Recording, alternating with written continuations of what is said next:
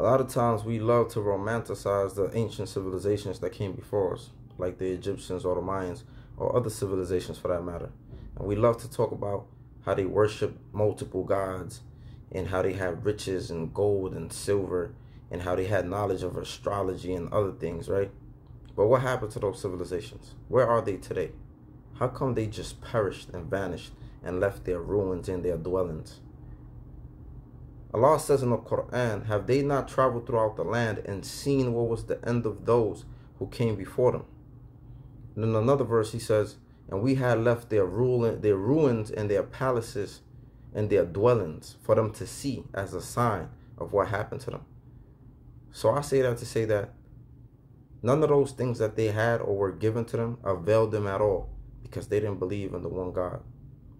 So let's take heed and let's remember